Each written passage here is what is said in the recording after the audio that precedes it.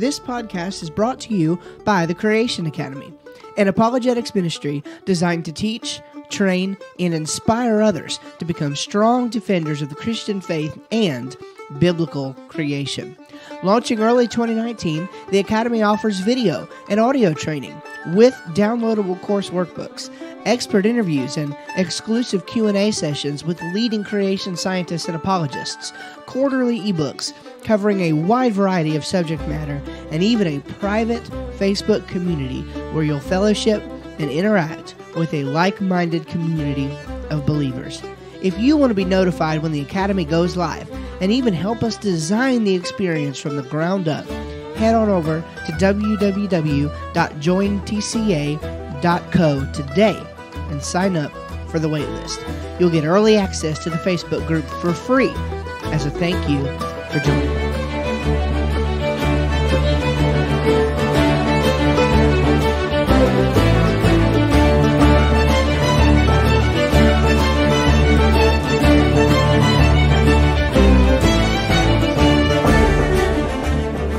Hey everybody, you're listening to the Creation Academy, a weekly podcast defending the truth of God's Word and biblical creation science. I'm your host, Steve Schramm, and this week we want to talk about the case for cosmological redshifts. The case for cosmological redshifts. We're going to draw directly from a paper that creationist astronomer Dr. Danny Faulkner published in the Answers Research Journal in March of this year. On the 14th of March in this year, he posted this paper called "The Case for Cosmological Redshifts." And if that sounds like a complicated subject, don't worry, it is. It is. So if you don't get everything the first time, that's why podcasts are great. Just one reason. Feel free to hit the rewind button, go back, listen as many times as you need to in order to get it. And who knows, I might have to hit the record button a few times, all right, before I get it, because this is a difficult subject. I lay no claim to be a creation scientist nor a creation astronomer of any sort, even an amateur astronomer. So I spent considerable time reading over this paper and gleaning from it what I could, and so I just want to share some important things about it with you today, in hopes that we can all come to a better understanding about this subject. One of the reasons too why I really liked this paper and wanted to talk with it is because Dr. Faulkner takes special time to speak to the issue of creationist integrity, all right, and how sometimes creationists tend to downplay even what is clearly empirically verifiable evidence anybody can see, no problem whatsoever, that some creationists have trouble accepting. And he spends a little bit of time kind of dealing with that and explaining why he thinks that might be. Now, that these things are scattered all throughout, so we're gonna talk about that a little bit here at the outset, some during the middle, and then some even at the conclusion. But what Dr. Faulkner kind of identifies here is this problem of creationist integrity and maybe the fear of evolutionary implications. And there's a greater problem here. This was one of the first podcast episodes we recorded. The audio quality would be terrible for you to go back and listen to, but you're welcome to. I think it was one of the first 5 episodes, maybe, of the show, or maybe in the first 10, and it dealt with the issue of whenever a new mainstream discovery comes out, the way that we tend to react as young Earth creationists. And it's sad that a lot of times, and this was episode 11, okay, I'm looking at that now, all right, this was episode number 11, lesson 11, why creationists should be excited about new mainstream discoveries, and I will go ahead and put a link to that in the show notes as well, so it's easy to get to. But we talked about during that lesson the fact that we can be excited about new discoveries. We can be excited about somebody finds a new fossil in the ground, or somebody finds a new planet, even if they think that it is inhabitable for some reason. These discoveries are not something that should shake our faith.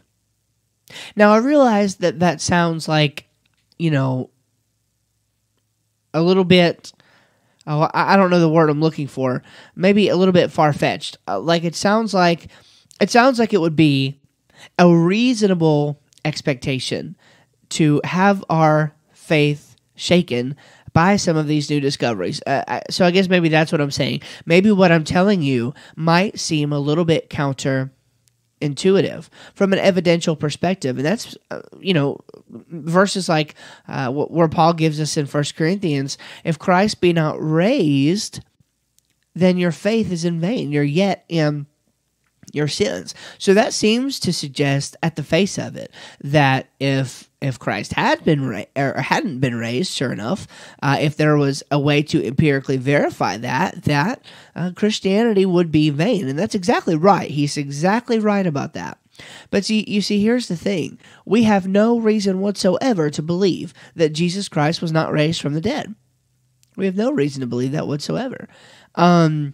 And when we see these new discoveries, we already know we have a true worldview, especially if we're operating, as I believe we should, looking at the Bible from a presuppositional perspective, because it's the only, Christianity is the only worldview that can make sense of our actual experience. And we'll talk about that maybe another time, but the point is, we have every reason to believe that Christianity is true and no reason to believe that it's not. And that being the case, we shouldn't fear new discoveries, even by mainstream scientists. We should welcome and be excited about these things. I want to give you a quote from Dr. Todd Wood. I hadn't planned on doing this, but as I pulled up this lesson, lesson 11, I remembered this quote, and I want to bring it to you because it's such a good, rich quote directly from his blog, Dr. Todd Wood. And he said this: I can be excited about new fossils because I have confidence in God, the Creator. At the end of the day, even if a new fossil upends my old way of thinking, God is still Creator. That faith liberates me from the anxiety and worry that seems to plague some Christians when new fossils are announced. My God is the God who called the universe into existence and led His people into a promised land and saved my soul. Death itself could not keep Him in the grave, and some old dead fossils are not going to change any of that. At the end of the day, I am an explorer. I stand on the edge of an amazing frontier. Every new fossil discovery is another corner of that frontier opened up. Every new genome sequenced is a map to parts hitherto unknown. I say we have nothing to fear. I say let's go explore. And I say amen. I love that quote from Dr. Wood. I think he's so genuine and so rich, and really genuinely believes what he says. And I believe it too. I think that we have every reason to think that any new discovery, any new observation, it has a place in God's world and in God's universe, because that is the universe in which we live.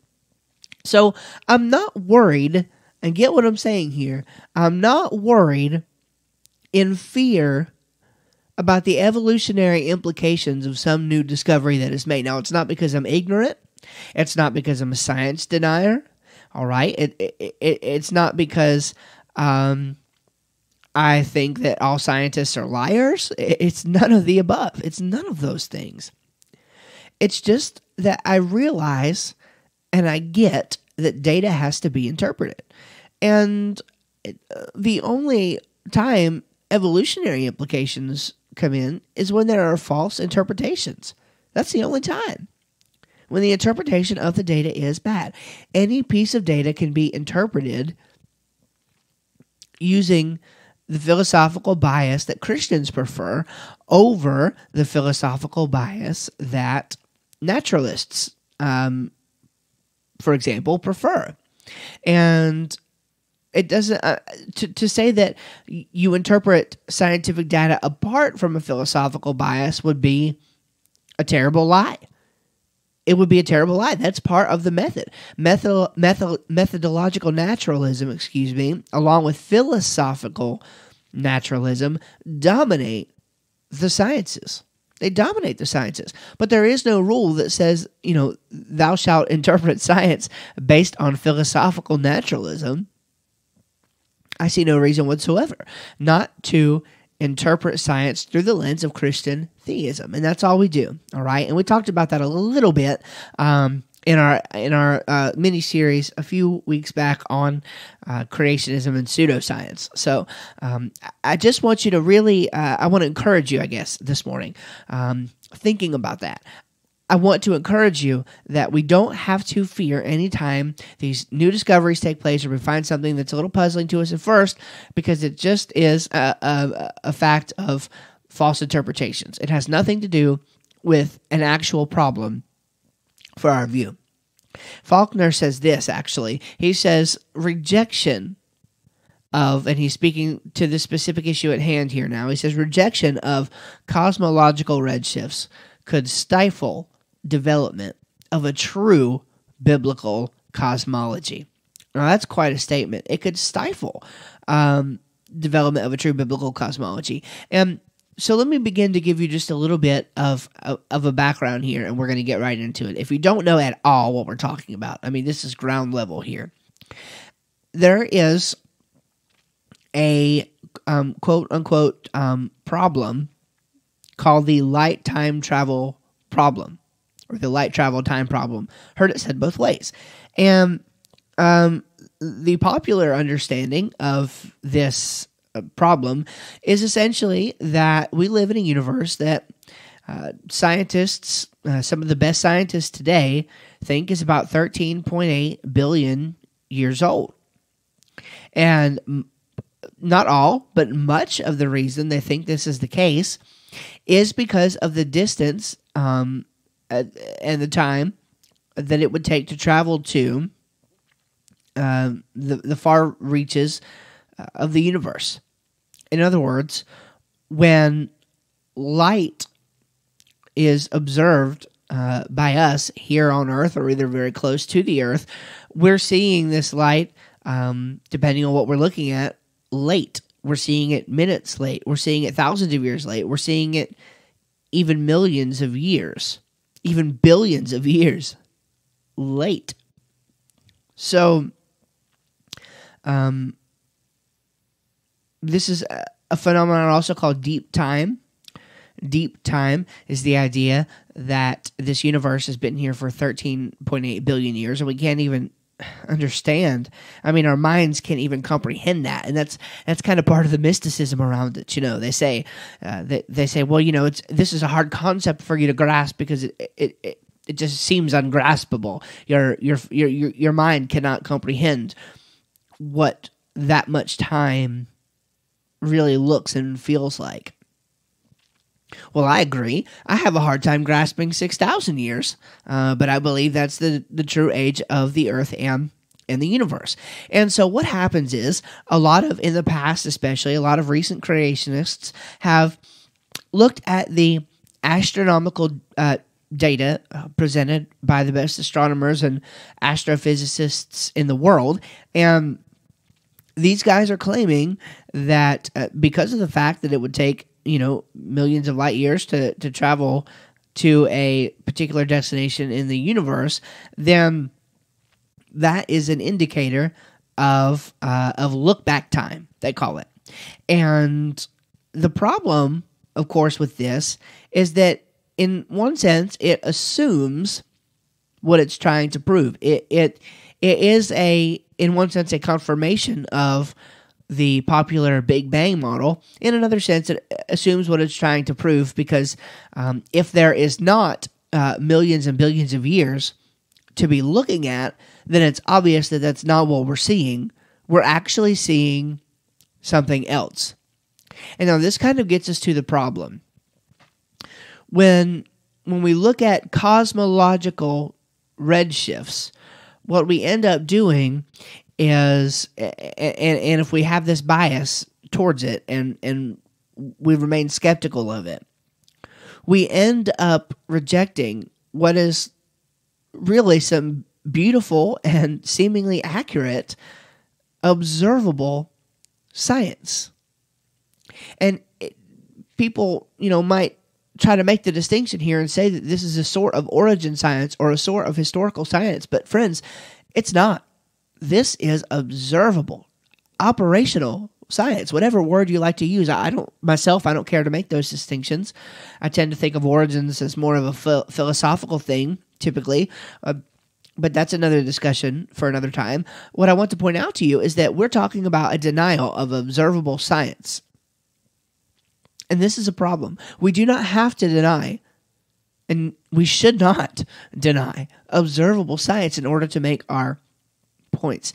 This has a lot to do with the credibility of creationists. And I applaud Dr. Danny Faulkner for taking this step, because it's important as committed recent creationists that we play fair with the data and accept those things that are good matters of observational science that are not clouded necessarily. That's an important distinction. They're not necessarily clouded by false interpretations. Now, many people will apply false interpretations to that data, but the data does not require the interpretation. And now that's the important point to understand.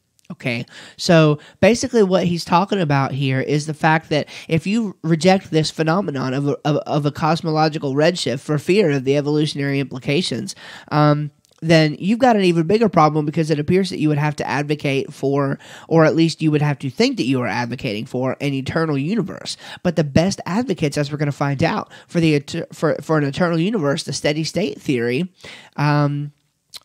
ultimately still had this problem to deal with.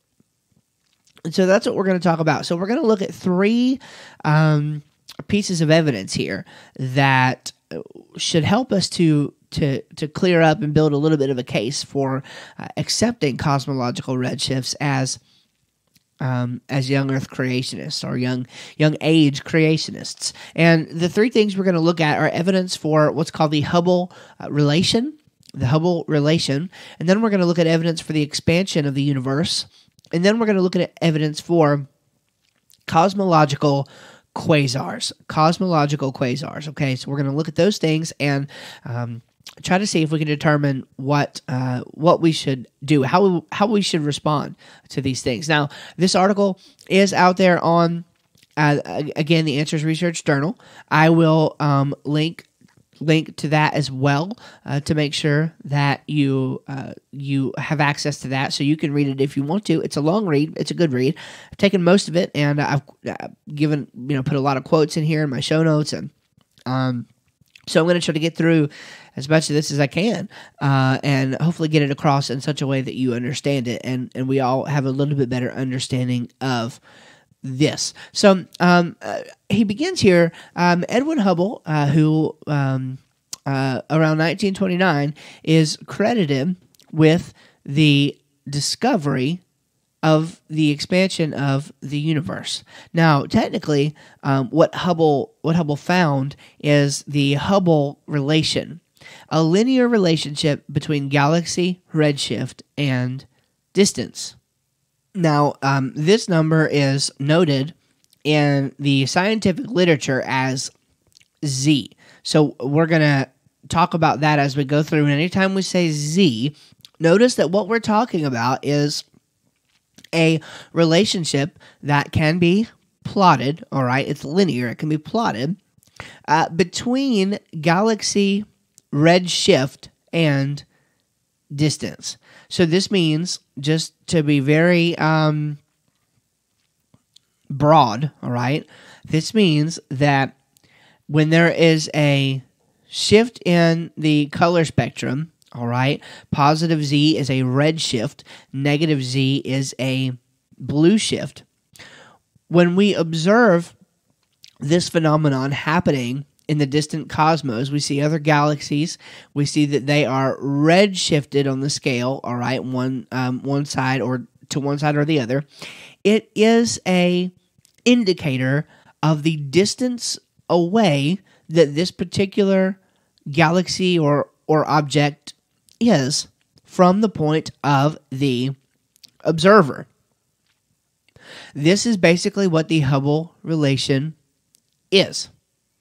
All right, now, when we look at a difference now between what is called Doppler motions and a cosmological redshift, we have to consider a few factors because these are both phenomenon that will produce a redshift when we're looking at the data, and we need to be able to distinguish which one we are seeing in order to get an accurate indication of the distance away.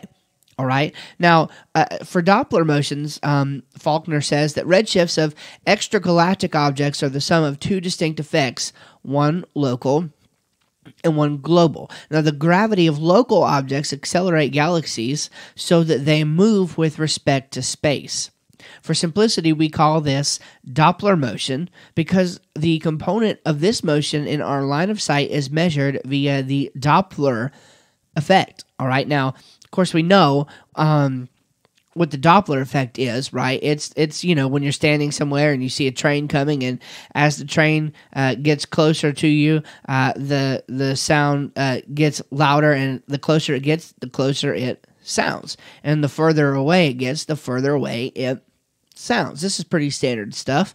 And so that is what is meant by the Doppler effect, and it's the same kind of thing except with kind of spectral wavelengths, so it's a little different, but it's the same kind of thing when we are looking at these objects. Now, by the way, just so you know, because this word is going to come up, I like to define words that maybe are a little bit unclear for people as we're going through this, but the word extragalactic simply means outside of the Milky Way.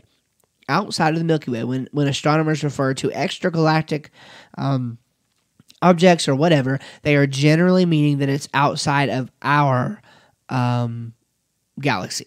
Okay, so that is Doppler motions. This is one effect, and it has to do with the gravity of the objects themselves, and they move with respect to space. These objects move themselves. So this is all Doppler motion is talking about. But then on the other hand, we have these cosmological redshifts. All right, now this Hubble relation that we talked about seems to suggest an expanding universe. And we are going to dig more into that here in just a minute about the expanding universe idea. All right, now Faulkner says the prediction is that if the universe is expanding, then redshift will increase with increasing distance. On the other hand, if it is contracting, redshift will decrease with increasing distance. This is reasonable. Since the Hubble relation confirms the former, it appears that the universe is expanding. So, with increasing distance, the redshift number increases, and this was a prediction, and that's what we found. So, the universe appears to be expanding. Now, it can be given that redshift due to expansion may be given as this equation: z equals a to the 0 over a minus 1, where a to the 0 is current scale factor of the universe, and a is the scale factor at the time when light we are now receiving from distant objects was emitted. The scale factor is a function of time. Since this redshift is due to an effect of cosmology, we say that redshifts of this nature are cosmological. So far, this isn't too difficult to understand. We have two kinds of phenomena that can produce these redshifts. One is more local, and the other is cosmological and indicates great distance. Great distance. Observationally, it is impossible to distinguish between Doppler motion and cosmological redshift. Therefore, it is not possible to determine how much of an extragalactic object's redshift is due to cosmic expansion and how much is due to Doppler motion. Undoubtedly, the redshift of nearby galaxies is dominated by Doppler motion, while the redshifts of distant galaxies are dominated by cosmic expansion. At sufficient distance, Doppler motion is so modest as compared to cosmic expansion that it is negligible. So do you see what happens there? Just to make sure you're understanding this. While you cannot tell the difference between the two at face value, observationally just looking at it, it seems reasonable to suggest that when you get into these extragalactic objects and you start looking at very distant objects, the redshift in them is greater, and so it increases with distance. So it very much seems reasonable then to say that the Doppler motion becomes just, almost negligible in comparison to ones that are produced as a result of cosmic expansion. Now, some have questioned whether the universe was actually expanding, and therefore whether redshifts were Doppler or cosmological. Now, in the creationist community, some doubt remains. And really, this is the crux of the problem. We have to really be careful denying things like the expansion of the universe that are so observationally confirmed. And again, we're going to talk more about that in just a minute. Now, there appears to be confusion, according to Faulkner, among recent creationists on three important questions. One, is the universe expanding? Two, do galaxy redshifts indicate distance? And then three, do quasar redshifts indicate distance? And he says that most astronomers would answer all three of these questions in the affirmative. However, many recent creationists would answer one or more in the negative. Now, what Faulkner is really wanting to argue here is that creationists, while most accept number one, although not all, he's going to argue here that creationists should be comfortable accepting all three of these. And why is that? It's because they are observationally sound, observationally valid. Now, I don't want to give away too many spoilers here, but some of the things that we're going to discuss in this paper, there is no good creationist interpretation for yet. Now, don't let that scare you. Again, don't let that scare you. Do you have any idea how little research funding, and I don't want to get on a hobby horse here, okay, but do you have any idea how little research and funding there is for creation science in comparison to mainstream science? Creation science as an endeavor since only really the 60s. Some before that, but the real movement began around the 60s with Dr. Morris and their work as far as popularizing it, all right? Now, just think practically about this. Isn't it amazing what all we do know from a creationist perspective and what all interpretations we can place on the observational data for what we have? This is an optimistic thing to me. It doesn't bother me that we have things that we have not had the resources yet to explain. By the way, creation astronomers are few and far between. At least those who have come out publicly about it, about the fact that they're creationists. Astronomy is a field who needs more creation scientists.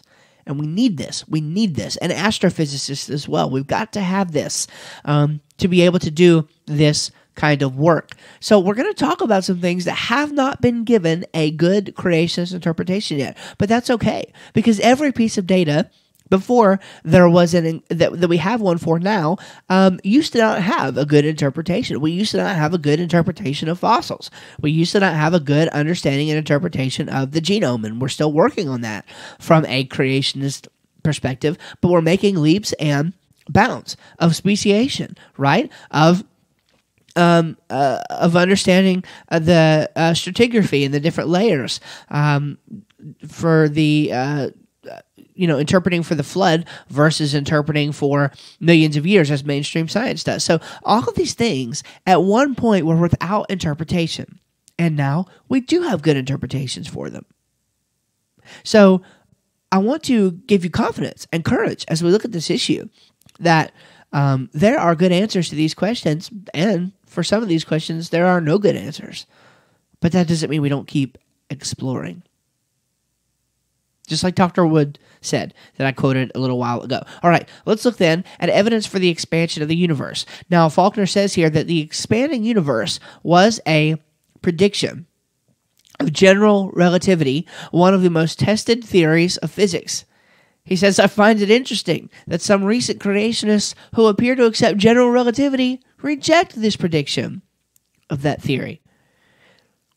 We need to talk about h to the 0 real quick. H to the 0 power real quick. We talked about that, mentioned it a minute ago, but it is called the Hubble constant. And it is essentially the slope of the Hubble relation when plotted.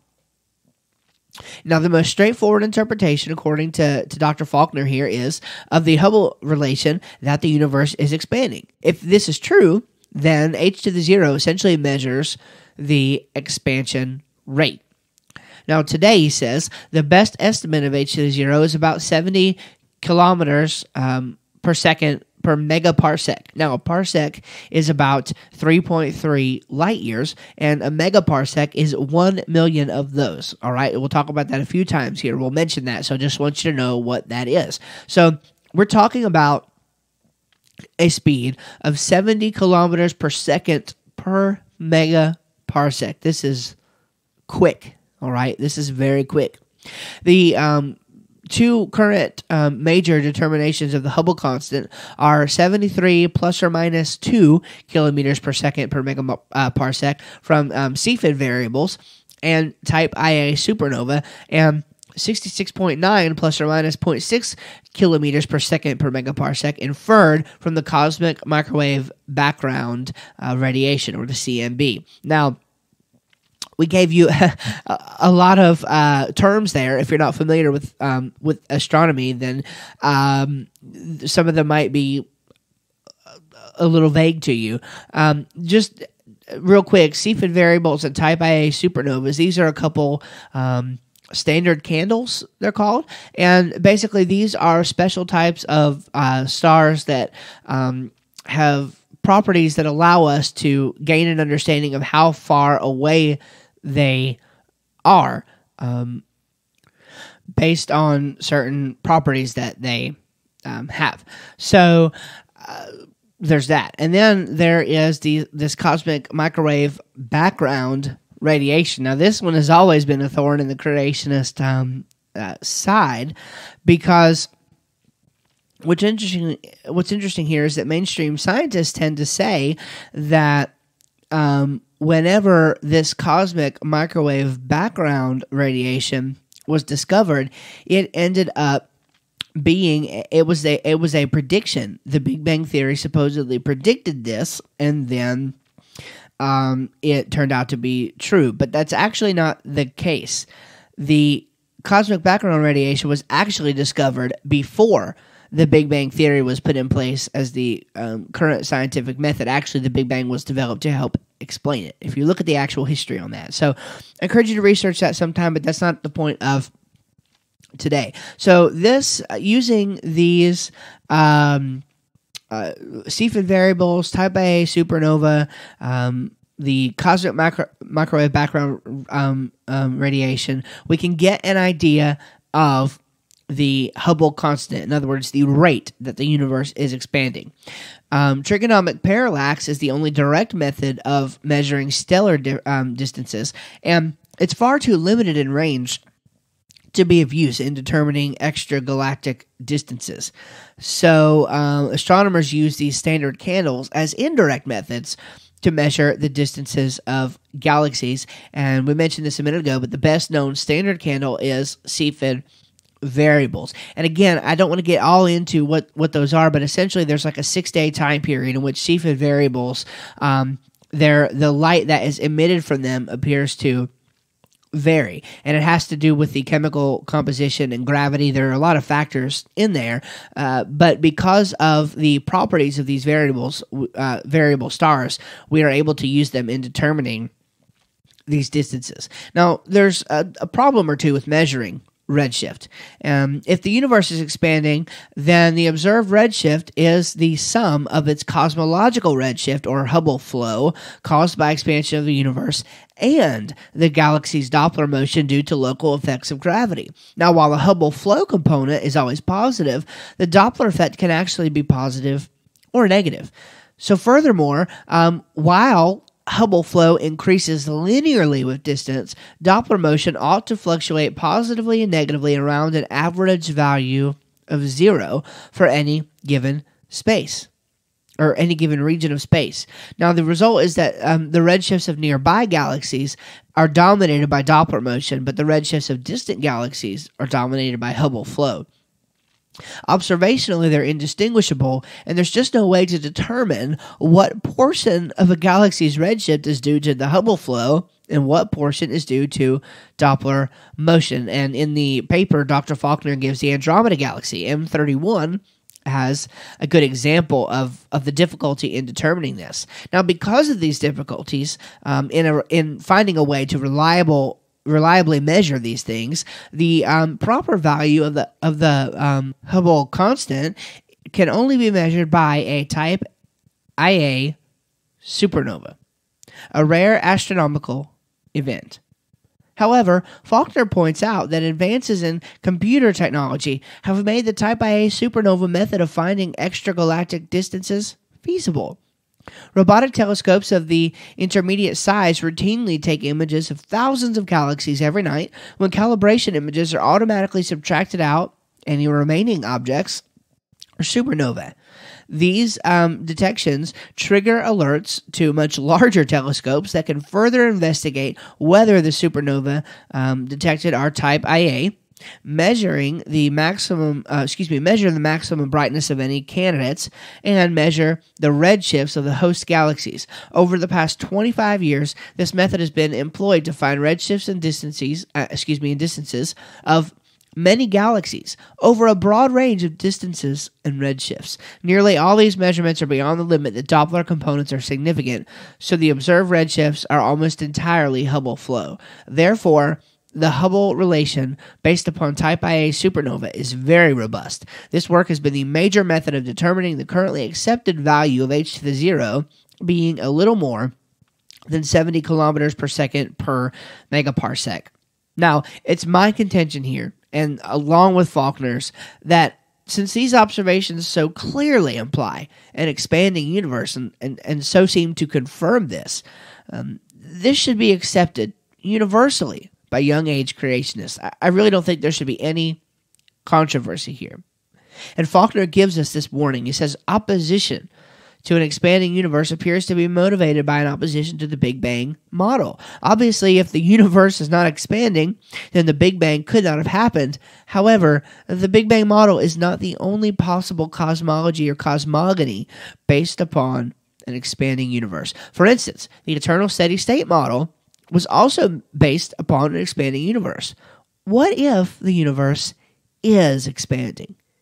If so, then the rejection of that concept would make it impossible to develop a biblical cosmological model. And hopefully you can see what the terrible implications of that would be. I need to correct something here. As I'm looking at this, I'm realizing that I have been reading this as when I say supernova, I've been saying type Ia. It's a type 1A supernova, all right? Type 1A. I will try to get that right going forward. As I look at that, I'm thinking, well, I'm not reading that right. So I'm not an astronomer. I told you that, but I guess I can at least get my terms right. You have every right to expect that of me. So sorry about that. Make that correction. A type 1A supernova, not Ia. I'm not sure why I read it that way. All right. So continuing on then, so we have good evidence to suggest that there is an expanding universe. But now, what about cosmological quasars? Is there any evidence for cosmological quasars? Now, a quasar or a QSO, it's simply a quasi-stellar object. That's what that means. And there is a suggestion in here that many recent creationists have kind of latched onto that's a little bit troubling. I have myself looked into it a little bit, and knowing what I know now, I think we should be careful to consider these things. The two overarching models, to give you a little bit of background, in the past century, really have been the Big Bang Theory and the steady state theory. Of course, the Big Bang Theory is the one that is most widely regarded today as the proper cosmological model for the universe as we observe it. And the steady state theory was pretty much put to bed by some of the observations, really, that we're talking about today. Especially some of the observations that we're getting ready to see as it relates to cosmological quasars. And the Big Bang model is the model that would suggest that there was a a point in time when the universe had a beginning, and the steady state model was based on an eternal universe. However, the expansion of the universe was still a factor within this steady state model, and to me, this was just another thing that would eventually seal its fate. If you know anything philosophically speaking about eternal sets and infinite sets and things like that, you realize that transversing an infinite is impossible. The whole idea of an infinite universe is just impossible by scientific standards, such as the laws of thermodynamics, philosophical standards, such as the fact that you can't transverse an actual infinite, and all kinds of things. So, for many, many good reasons, the steady state theory has pretty much been put to bed. Unfortunately, many recent creationists tend to accept parts of this theory, all seemingly without realizing the implications that it has on the kind of data that we need to be accepting in order to have a proper biblical cosmology. Now, these quasi-stellar objects, or quasars, are a problem for steady-state theory. And Faulkner explains that there are no low-redshift quasars, which, if they are cosmological, suggests that quasars do not exist locally. Now, within 4 years of their discovery, it was shown that the density of quasars increases with increasing distance. Now, this suggests that quasars were abundant in the past, but are relatively rare today, implying that the universe has a history. Ergo, the existence of quasars, if their redshifts are cosmological, disproves the steady-state theory. It's no wonder that the harshest critics of redshifts of quasars being cosmological, for example, Halton Arp, Burbidge, and Hoyle, were also proponents of the steady-state model. And he continues on here that some recent creationists expressed doubt about reality of the Hubble relation and cosmological redshifts while simultaneously embracing the galactocentric implications of quantized redshifts, without realizing the inherent contradiction of these two positions. Much of this discussion of redshifts in the creation literature centers on the nature of quasars. And I myself have read a lot of these papers. over the years, and I think he's right about that. We seem to be grasping at the quasar straw here to try to make quasars explain more than they are able to explain. If I were just to boil it all down, the argument is usually something of helping us to see that when we observe redshift in the cosmos, that what we're observing is the redshift emitted by these quasars, and that they are a result of local phenomena, not of cosmological expansion, that kind of thing. Now, Halton Arp was key to this discussion. All right, and he died recently, very recently. In this century, in this last few years. All right, now a major part of Arp's argument against cosmological redshifts was the identification of pairs of objects that form optical images that appear to be connected by matter, yet have discordant redshifts. If a pair of objects are truly connected, then they must be at the same distance. But if redshifts are cosmological, then the discordant redshifts of the pair indicate radically different distances. Hence, if one can establish even one unequivocal interacting pair of extragalactic objects with discordant redshifts, then the cosmological interpretation of redshifts is in doubt. The best known example of this is the spiral galaxy NGC 4319 and the Seyfert-like object Markarian 205. This pair is so important, a highly processed image of the two graces the dust jacket of Arp's 1987 book. Now, essentially what he's talking about here is looking at two objects, observing the redshift of these two objects, the redshift giving discordant seeming distances, except that these two objects appear in optical images to be connected by a luminous bridge of some sort. Right? In other words, these two objects are connected and yet have different redshift values. And obviously, if that turns out to be the case, then there's good reason to call into question the idea that we can that the redshifts that we're observing are a cosmological thing and therefore an indicator of great distance.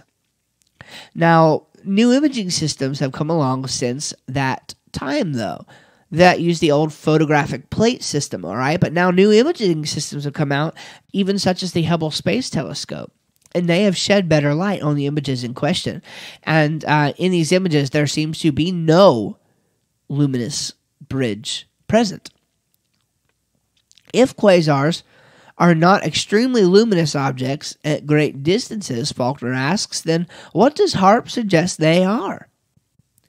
He proposed that relatively nearby galaxies eject quasars from their cores. But there's a problem. There's a problem with that. See, if there were no absorption from gas in the galaxy in the spectrum of the quasar, that would be evidence for Arp's contention. But get this. If there is absorption, then that can be explained by Arp's contention too. So therefore, Arp's contention can account for evidence either way. That is, his hypothesis makes no testable prediction in this matter. The conventional understanding that a quasar is a background object makes a very specific prediction that was tested, and it passed that test. Arp and his supporters have set up a test that is meaningless about their theory because it can pass the test either way. They tried to determine this based on the statistical probability then, also, that quasars are found by galaxies, but again, they stacked the deck. Faulkner writes here that Arp and his colleagues first found the distribution of the quasars and galaxies in the sky and then asked what the probability of this happening by chance was. Since the distribution happened, its probability was 1. The probabilities they cite make sense only if one asks the probability of a given distribution prior to finding the distribution. You understand what he's trying to say there. This, to me, this it might not be perfectly analogous, but in my mind, this is a similar thing as to what happens when somebody commits the logical fallacy of a relevant thesis. You're in a plane crash, and the reporter asks you, how did you survive that plane crash? And you say something like this: I don't know, but if I wasn't here to tell you about it, I wouldn't have survived. Well, that's obvious. It's a true statement, but it has nothing to do with the thing in question. It's just simply irrelevant because it had already happened. And so it's the same way like this with this probability problem. If something has already happened, you can't go back and say that the probability of this happening was yada, yada, yada, because the probability of it happening was 1. It happened. No problem whatsoever. Now, applying this reasoning to the distribution of quasars and galaxies in the sky, each distribution one finds those with a close clumping of quasars around galaxies and those that are not clumped are equally improbable. Arp and his colleagues have unintentionally biased their searches toward finding clumping of quasars with galaxies. This amounts to cherry-picking data. But there's even more. There's these Lyman alpha forests. Lyman alpha forest. One of the major arguments for quasar redshift being cosmological is the Lyman alpha forest in the spectra of many quasars. Now, this Lyman alpha absorption arises from the transition of electrons between the ground state and the first excited state in hydrogen atoms. Its rest wavelength is 121.6 nanometers, which is deep in the ultraviolet. To see Lyman alpha absorption requires 2 things. Number 1, a more distant, bright ultraviolet continuum source.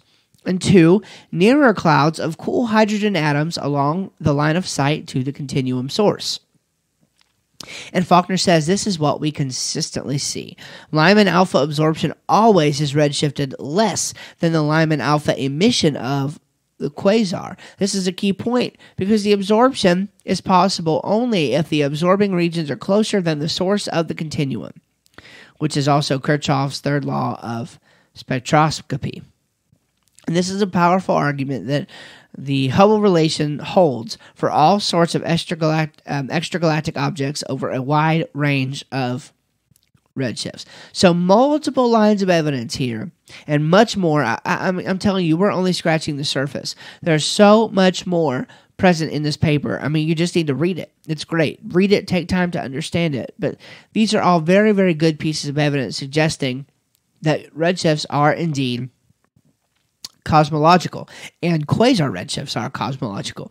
Now, as a bit of discussion here, Faulkner asks, given the strong case for redshifts, including those of quasars being cosmological, why do so many recent creationists resist it?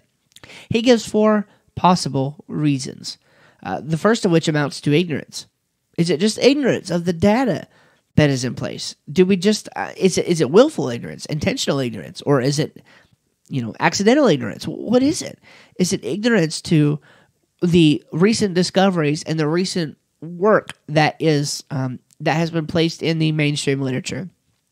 Is it this herd mentality? Is it this idea that we have to be against the grain? We have to go against the grain of these mainstream discoveries? Is it along those lines? Thirdly, is it skepticism of mainstream scientists?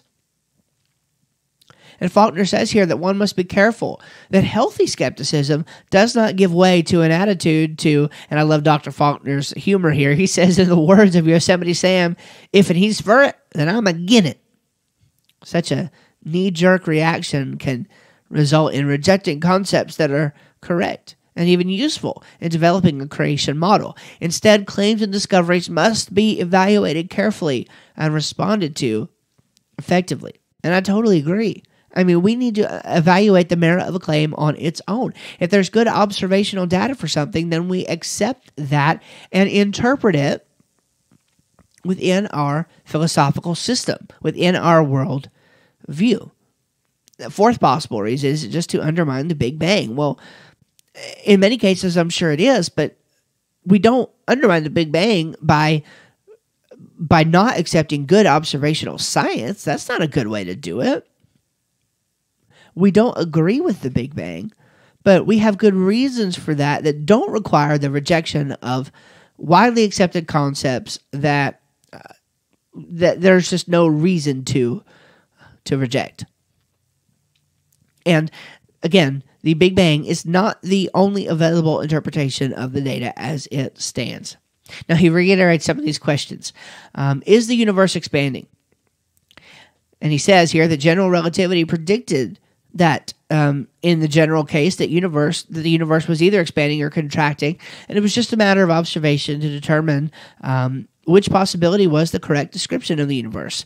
He says denial of the expansion of the universe interpretation of the Hubble relation amounts to a denial of general relativity. And this is profound because some recent creationists who doubt that the universe is expanding appear to have no problem with general relativity.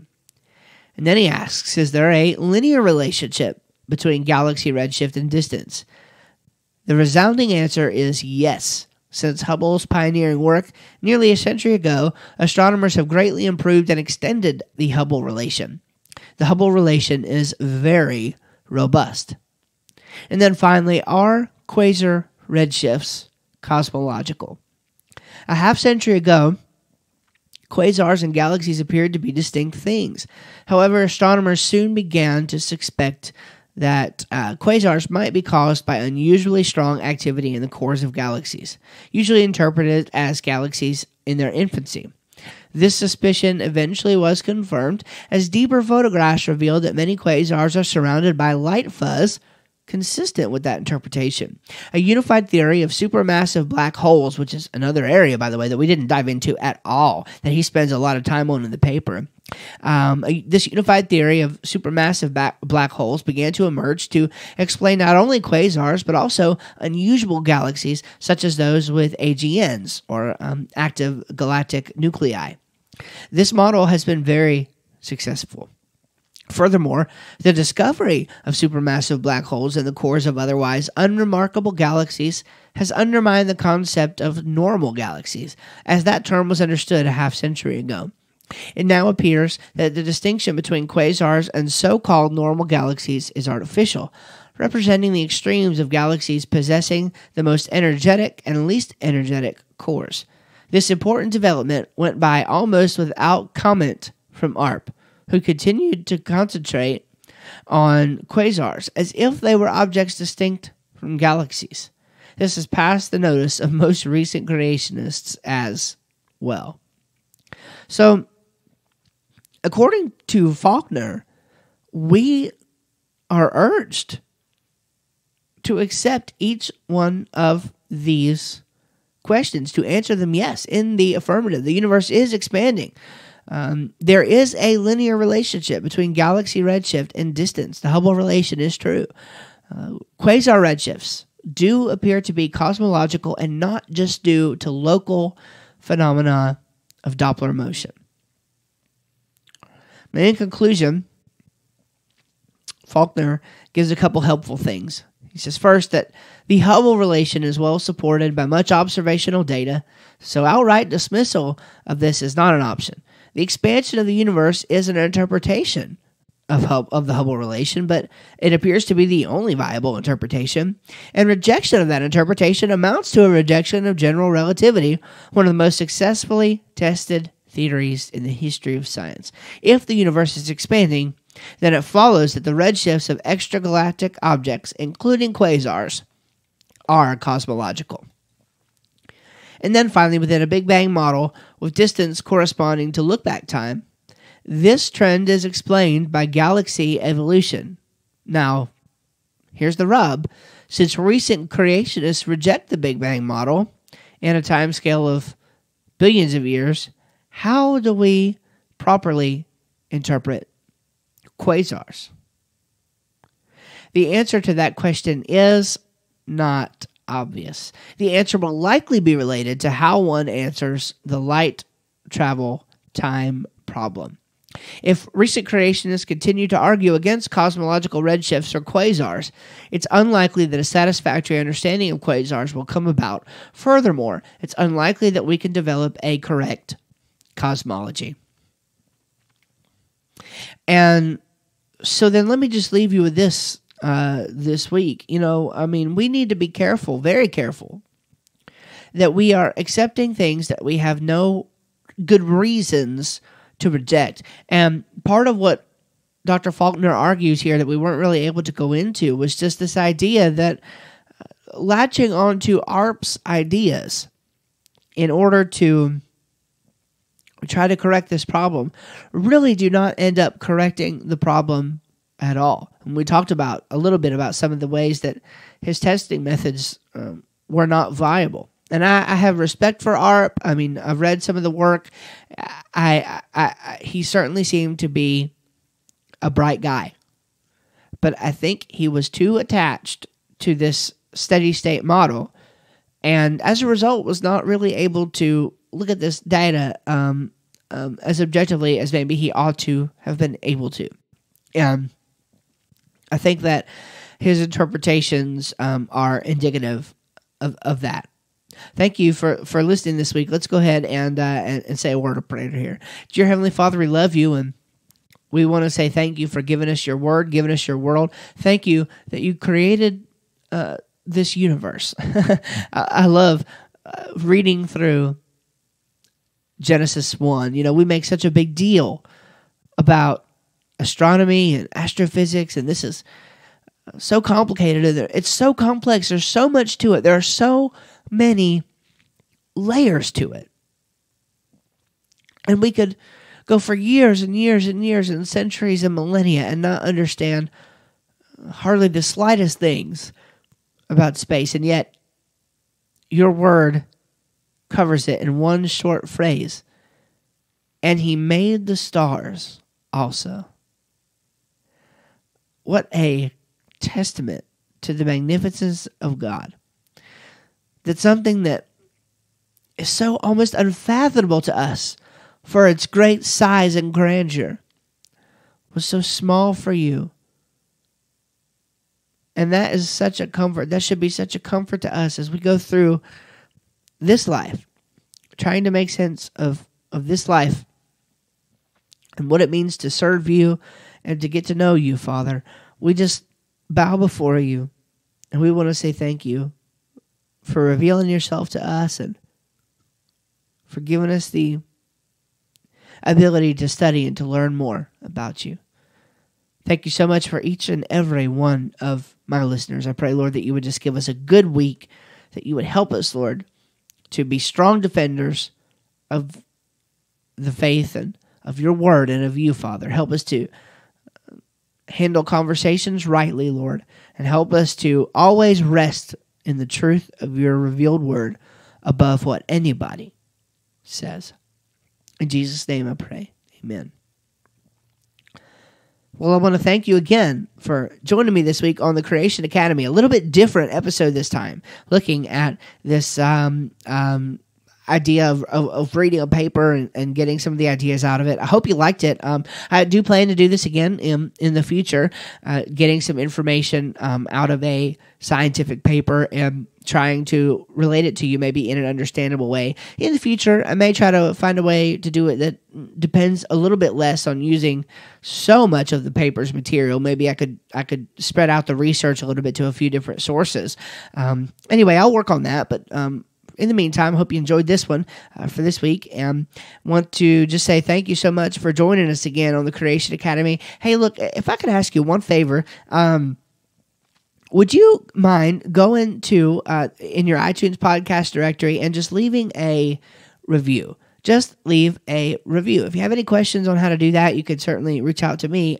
But I would love for you to go leave a 5-star review if you found that this content was helpful. The reason is it helps us to get found. It helps other people to find our podcast. Now, there's not that many creation science podcasts out there, especially not many active ones. So, but right now we have absolutely no reviews, not one person. And I'm not mad. Okay. I'm grateful that even one person would take the time to listen. And the fact of the matter is that many of you listen. So I'm thankful for that. But would one of you just consider going and leaving a review if you found this helpful? It does move the algorithms and such. It does move our names up a little bit, all right, in the podcast directory. So other people have an easier time finding us. And then when people do find us, your review will help them to know if this is the kind of information and the kind of podcast that will be helpful for them. So would you do that for me? Just go into the iTunes podcast directory and leave it a review, giving us a 5-star rating if you want to for our podcast. That would be an absolute blessing. All right, friends, thank you for joining us this week on the Creation Academy, and we will see you next week. Thanks, and bye-bye.